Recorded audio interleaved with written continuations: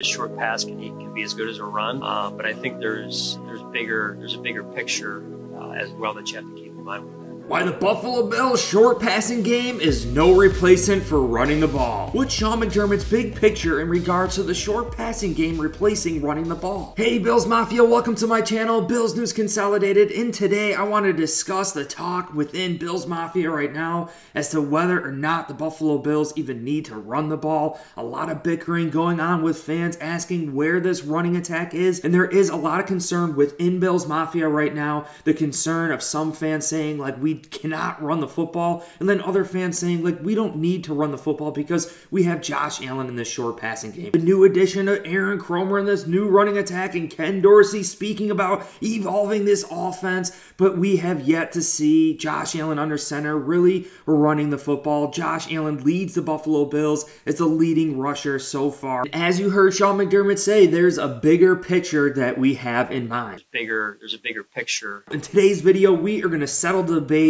and show you exactly why we still need to establish a run game. Josh Allen has the most rushing yards on the Buffalo Bills, more so than Devin Singletary and any other running back. The first point is the longevity of Josh Allen. Preserving our future, our franchise, Josh Allen, not making him have to run the ball in order to have a successful run game. Major thing to understand here is what the Buffalo Bills are ultimately doing. Josh Allen in shotgun, the RPO, the run pass option. What makes the RPO, the run pass option, successful is the ability to run it. Josh Allen is keeping the RPO alive for the Bills because we really aren't a threat handing the ball off to Devin Singletary, but the threat of Josh Allen keeping it and running it opens things up. There's a reason they say defense wins championships, so let's start with the defense and understand the NFL's 4 philosophies that are known across the league. There's 4 defensive philosophies that the entire NFL has adopted, and the first is stopping the run. This has always been a priority for defenses, forcing offenses to become one-dimensional. Playing a defense that's one-dimensional is much easier. And then also giving up no big explosive plays.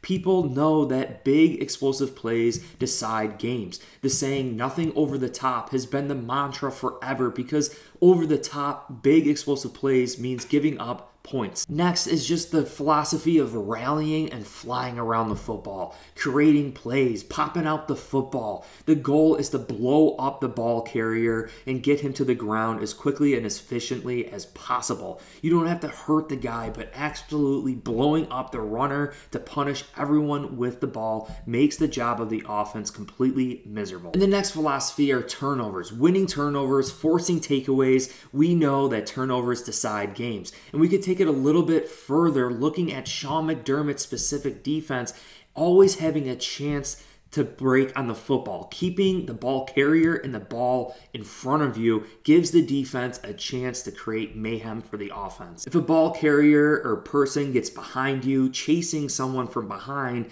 is harder to make a play on the ball. The offensive philosophies really stem from what defenses are ultimately trying to do. So let's get into these 4 offensive philosophies that are used in standard across the NFL. Naturally, it's always been that NFL teams want to run the ball, and an offense that has been known to run the ball has a significant advantage over the defense, and this will help the offense win. Establishing the run first and foremost because that is going to open up the most explosive plays. We know explosive plays decide games, so offenses are trying to hit on as many explosive plays as possible to score as many points as they can. And on defense, as mentioned, you have a great way to break on that football and blow up the carrier. The more hits on a ball carrier, the more chances of a fumble. We know it's all about that ball. Offenses in the turnover battle wins the game. So you have to believe that the better offense is going to have to take care of the ball. A punt is not a bad play. It's a neutral play. A pick or a fumble is a bad play.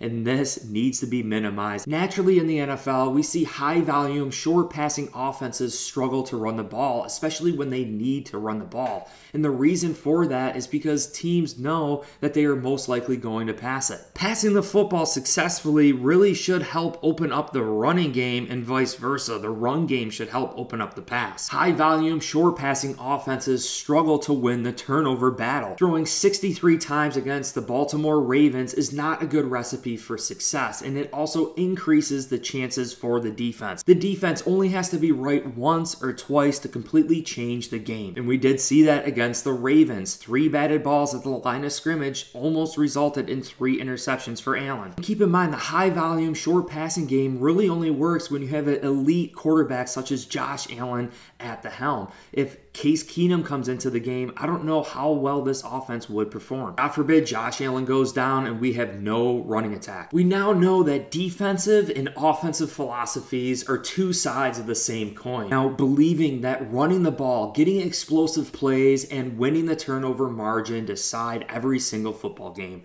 On defense, we look at stopping the run, stopping explosive plays, and forcing the offense into situations where they are prone to giveaways. On offense, we look at establishing the run, hitting explosive plays, and protecting the ball by avoiding situations that put the ball at undue risk. Living in Buffalo and knowing that we're building this new outdoor open-air stadium, we are going to be dealing with weather conditions, snowy, cold, windy, rainy when we go away to games. Throwing the ball in these situations is much harder than just handing it off to the running back. So to say this short passing game can be an extension of the run game is just completely not true. You still have to have the threat of running the football, especially when Josh Allen is back there without having a threat of actually handing off the football to the running back.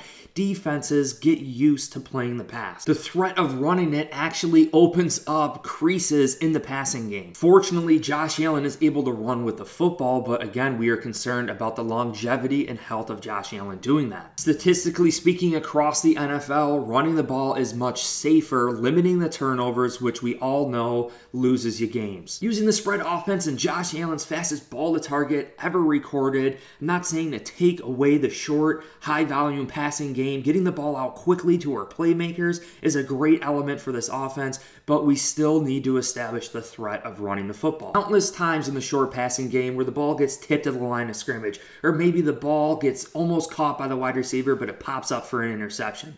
All those things are eliminated by just handing off the football to a running back. So let me know in the comments below, do you agree with me that the Buffalo Bills still need to establish a run game, or do you think that the short passing game for the Buffalo Bills will be long-term successful and that we should just forego even trying to run the ball? Let me know in the comments. If you enjoyed this video, please like, subscribe for future content. I'm releasing long form, short form, going live during games, just making it a party here at BNC. Let's go Bills! Peace.